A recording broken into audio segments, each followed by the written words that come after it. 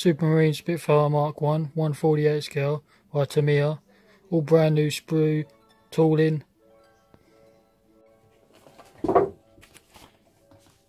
One instructions, colour call out which is in colour. One bag, two bags, three bags, glass. You get decals, photo etch and masks. And this is a little bit of information on the airplane, but it's in Japan unfortunately, so that's not good to anyone, apart from if you can speak that language.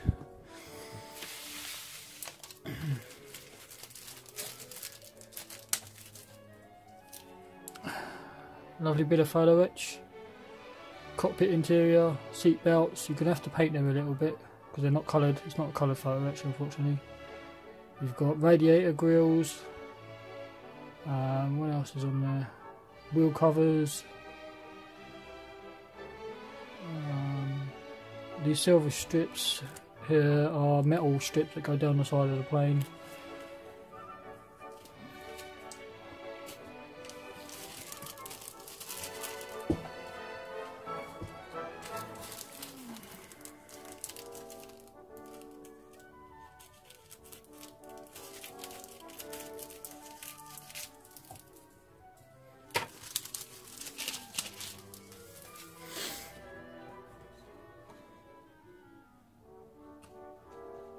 There's Tamiya's decals. I thought there was a chunk taken out of the decal, but it's not.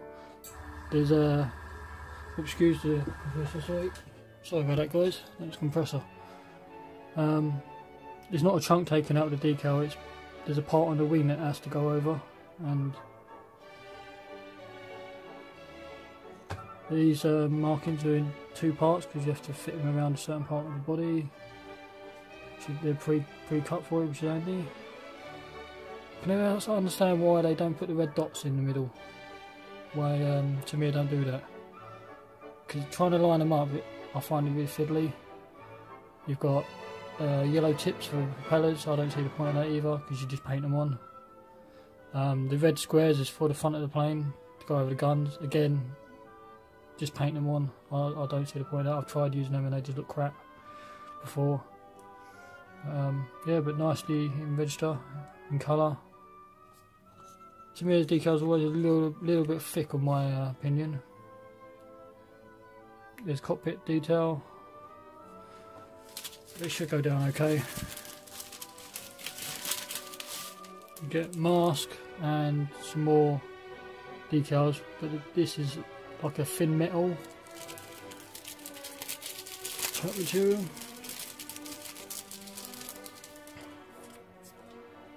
Oh no, sorry, it's not. It's like it is a decal. It is like, goes on the side of the plane to mimic metal. Masks, these pre-cut. Unfortunately no, these are not pre-cut, you have to cut these out yourself. I know a lot of people are not a fan of these. I've never used their masks before. I've done Tamiya kits before, but not all of their kits come with masks, and I just buy aftermarket masks, but I'll give them a go. If I can't do it, I'm going to have to buy aftermarket masks, because I can't. I've tried putting them on and cutting them out, I can't do that. I find it too tricky. Here's the glass. I don't like their staples neither. Tamiya staple bags. There's the glass. Nice and clear.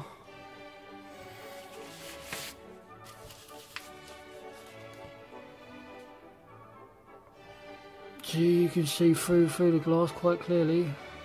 It's distort a little bit, but it's only because of the bend. But it's nice and clear.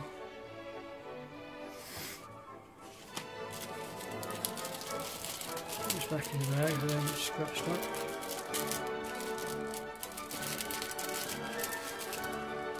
get two parts of the cockpit, you can have it open or closed. And you've got a little bit to go on the front, which is a bulletproof shield. That's going to be quite tricky to put on as well without getting paint, well not paint, sorry, glue all over the... I'm not sure. You might have to use Canopy Master Style Crystal Clear for that, you might have to use that. Instructions in a minute. This bag, and I've got wings,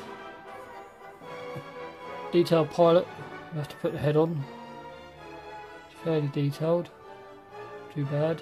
This is a strut for the wings, and it's part of the undercarriage detailing. I've got interior bulkheads, which is nicely detailed, the seat detailed,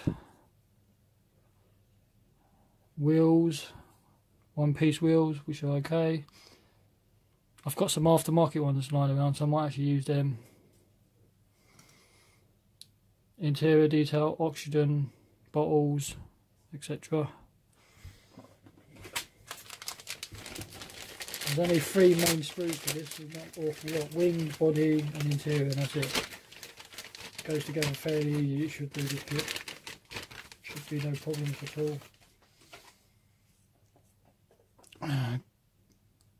The fuselage body, nice panel lines, some rivets.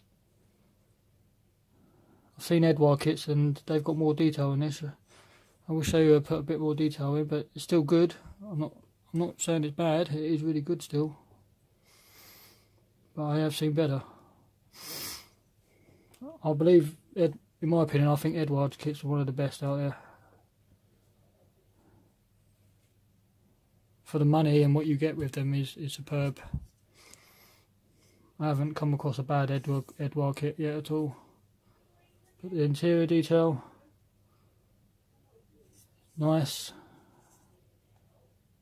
A few pin marks, but they're in locations which you ain't got to worry about, which is handy. More cockpit detail. And there's another part of the cockpit detail.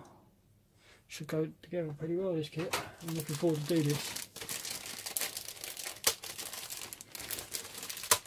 I have got 3 variants, 3 of these kits. I'm going to do all 3 variants. I do like my Spitfires. There's the underside wing, nicely detailed, and rivets. The prop. The propeller, instrument panel, like I say, you have to put decal on it because it hasn't got no detail, so you can't dry brush it. You're going to have to use decal or aftermarket it. This is radiator, wings, nicely detailed, a little bit of marbling but nothing to worry about. There's detailing on the inside for the fuselage and the cockpit bit, that's the floor. Inside the wheel well detail. These round bits down here goes around the wheel arches. That's the body. And this giant colour call out. This one here is the Battle of Britain version, 1940. Number 610 Squadron, Battle of Britain 1940. And you get 2 other markings on here. This side is 65 Squadron 1939 pre-war, which is just before the war kicks off, basically. I believe this is because it's got a 3-bladed propeller. It shouldn't have. It should have a 2. I'm positive they got that wrong. I could be wrong though, but I'm sure the pre-war planes only had 2 prop propeller, not 3. Number 19 Squadron from Dunkirk, 1940. The underside for this is silver, white and black. and camouflage. Pre-war is camouflage and silver, and the Battle Britain is camouflage with duck egg green. Is it duck egg green?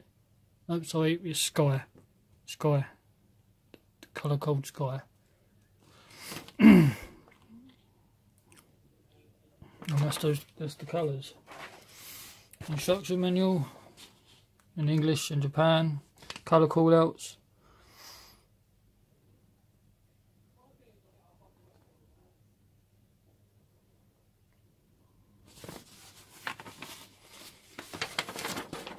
Information on the kit.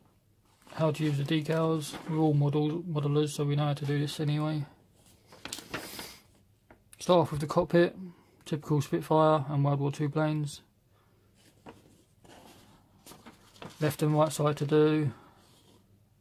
You've got two types of bulkhead. You can have the door open or closed, because like I said before, you can have the canopy open as well. Oxygen tanks going in, detailing. The floor, photo etch, foot rudder pedals. What is that there? Oh, that's the compass. Sorry, yep, got to put the compass together.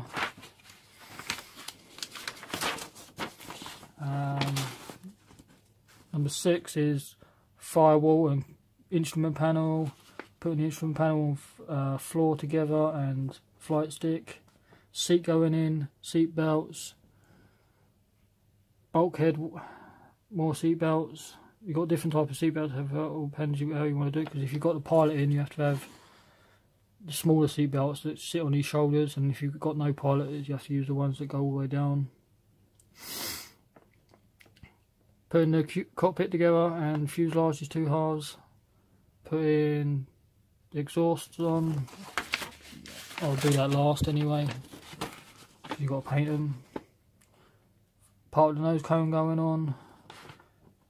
Tail wings and ailerons. They're one piece, unfortunately, so you can't put them in any display of any angles, unfortunately. Putting the wings together, make sure you're painting the inside of the wheel arches and the cockpit floor. The wheel arches got to be put together. Make sure it's all glued up, and the wing strut and undercarriage. Putting the wings together, you can ailerons, rudders.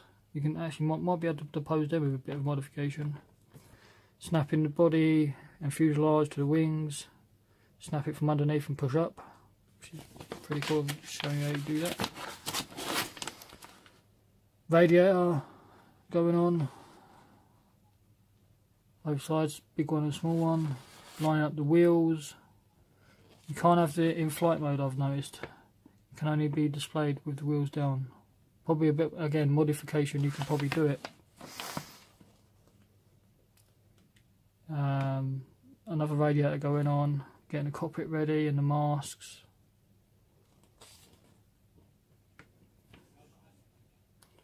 Putting the gun sight in. Putting the canopy on. Open or closed, however you want to display it.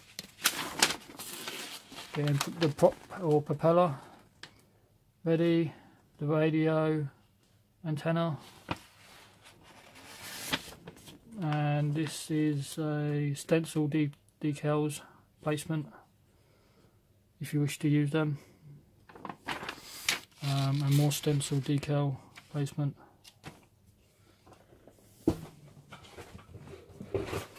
So there you go, guys. That's the 1/48 scale Supermarine Spitfire Mk.I by Tamiya 2018 kit. New release, new sprue. Should go together pretty well.